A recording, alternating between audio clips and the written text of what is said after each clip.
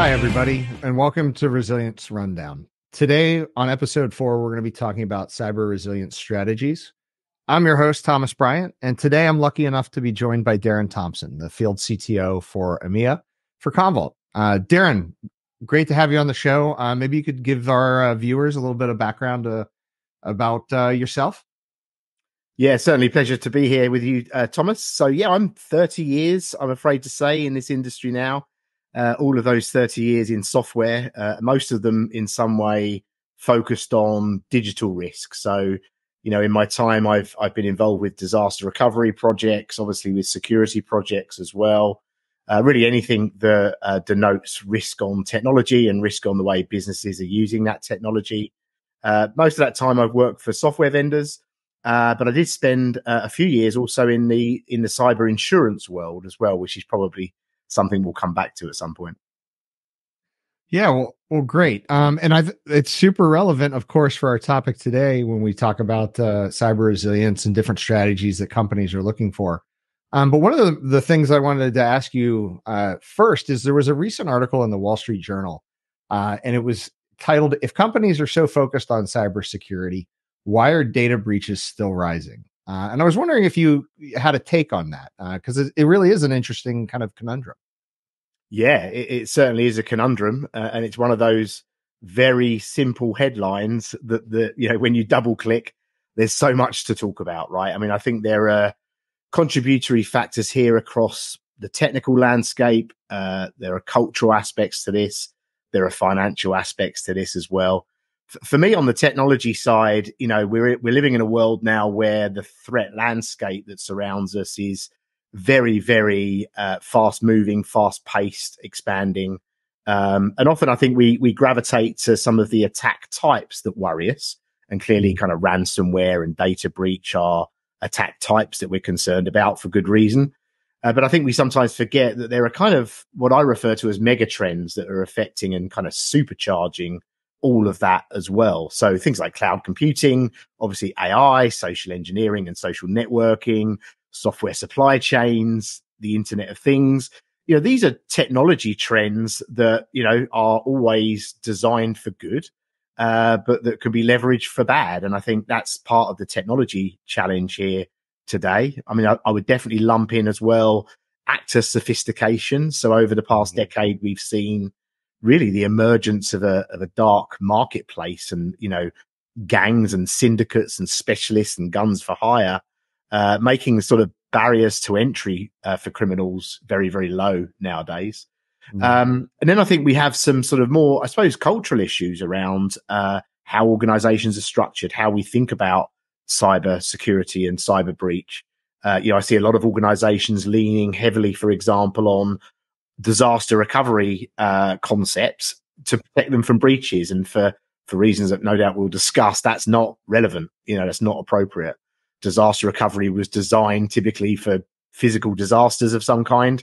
You know, a data breach presents a different kind of a problem. So yeah, there's a lot in there. It's a lot to think about, again, culturally, technology, from a technology perspective, as well as financially. But certainly it's a conundrum and something that I think every board of directors should be seriously pondering. Yeah, I mean, so you mentioned, like, you know, some of the challenges around just the organizational structure and people trying to treat it like DR. Are there like some common challenges that you see across the board from company to company, regardless of kind of industry and just things that they face? Yeah, there are a few. So for one, you know, if we go back to that disaster recovery concept, you know, data protection, you know, some of the subdomains that sit traditionally within disaster recovery, typically that's a team in an organization, normally under the CIO, some sort of infrastructure delivery team. That's normally where backup and recovery sits. Of course, in many organizations, the CISO's team is quite separate and distinct. And, you know, in some organizations, they collaborate often. In other organizations, not so often. Personally, my observation over the past couple of years has been that there's got to be a coming together of those teams in every organization. If we're going to help build resilience in business, true resilience to things like ransomware, for example, there are things that the security team need to be contributing to that, largely blocking and tackling, you know, the criminals, but also, making sure data is clean. And there are things that the traditional infrastructure team need to bring to that in the context of system recovery. Until they come together, and that's more of a cultural, organizational issue than anything else, we're not going to solve some of these bigger problems. I think there are financial problems here as well. Like, it's very hard to know where to invest dollars, or euros or pounds. So I see a lot of CISO organizations gravitate to, the latest news, the latest breach, the latest attack type, and acquire technologies in good faith to try and protect their organization. But that leads to this situation that I've started referring to as the CISO hamster wheel, where we're just kind of spinning, buying as much technology as we can for good reason, but then layering that onto the 50 or 60 tools we already have, only to find that in many cases that's masking the breach. So we've got some, issues around prioritization there as well. Yeah. Well, I mean, so how would you, if you were a company out there, where would you start? Like, how do you get started, like, on assessing with all these tools that you do have? Like, how do you figure out, like, what do we actually have now, and what are our capabilities, and where do we go from here?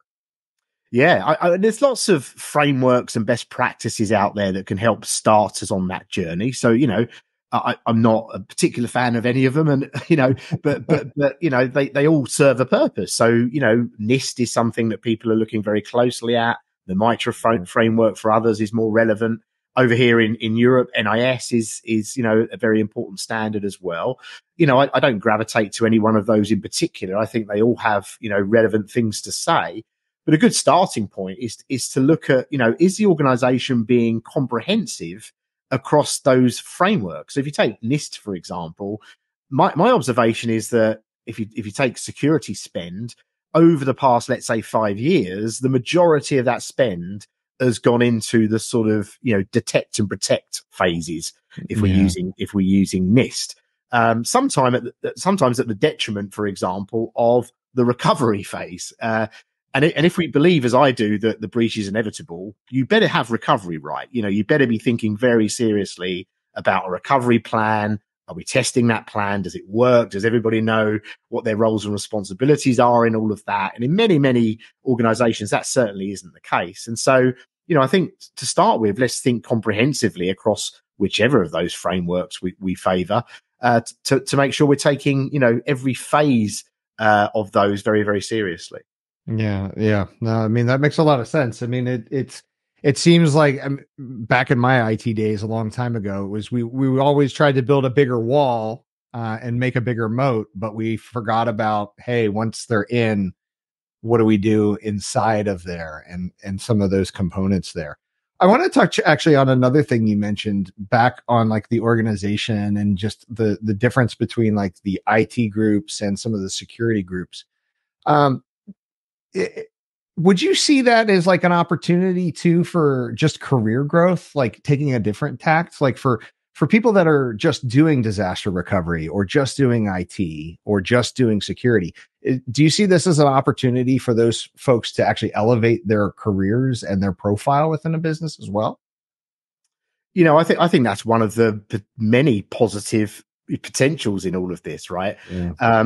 We all want to learn and want to grow, and every business wants to learn and grow. I think we're sort of at a point in history now where it is necessary for those teams to come together. There are all kinds of benefits for that, for the business and for the individuals concerned. I think new roles and responsibilities are going to emerge around this concept of resilience over the next few years. There's going to be a lot for the technicians and engineers to learn. Technically, there's going to be a lot of kind of cross-fertilization of skills across, traditional backup teams and security teams and vice versa. So, yeah, I think there's lots of positive potential here. Unfortunately, obviously, the pressures of the business mean that this is not always the number one focus. And so, I'm a really big fan of the concept of a use case. So I think if we're going to start to bring those teams together, maybe to workshop ideas out, well, let's pick some things we know we're struggling with, bite-sized chunks, if you will, where we have a business problem. We know that it's going to take both of these teams to solve it. And so let's give them a really good excuse to get together and start to brainstorm this stuff. I mean, I'm seeing that in action right now around things like recovery testing, for example, which is a really thorny topic. It's hard. And so necessarily it being hard, you want some, as many eyes on it as possible. So yeah, I think there's tons of potential, and there are, again, good use cases that we can start to work through with this. Yeah, well, I mean, so you mentioned, as they get together, I mean, are there emerging technologies or trends that you see that they might want to start with, or that have the potential to enhance where most companies are? It's interesting. I mentioned, a few technology trends at the top of the conversation there. Yeah. I mentioned them in the context of them making the threat landscape more complicated and sort of supercharging the cyber criminal. And that's certainly true. They also happen to be, I think, some of the areas of technology where we could potentially do things we've never dreamt of, right? So if you take AI and in particular machine learning, I'm very keen that people sort of embrace the idea of sort of early detection of risk. I don't think we're detecting early enough right now, typically because we're not close enough to the data. So embedding machine learning technology to look for anomaly, for example, inside data, potentially then to trigger an alert to a security tool, that's something that could be adopted right now. We're doing work at Commvault that's, demonstrating that this can be valuable. That's a good example around machine learning. Around cloud, this idea that, testing has always been really, really hard. Recovery testing, you've typically needed to, replicate the entire production environment to do that, and bring staff in at weekends when you can yes the data. Well, we could leverage cloud to burst into maybe temporary cloud instances to do our recovery testing. So, those are some of the areas, and some of the areas where I think some of those big challenges are, software supply chains. We saw the SolarWinds breach a couple of years ago. That was, made everybody, I think, sort of take a closer look at how they think about security, in particular with regards to the partners that they use.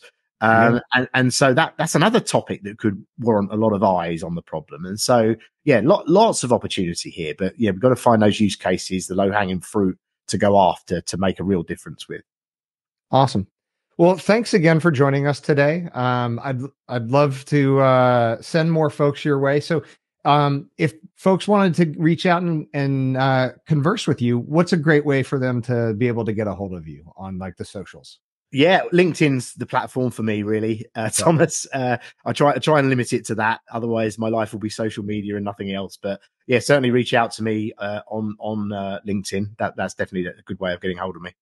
Awesome. Well, thanks again for coming, and thanks everybody for watching today.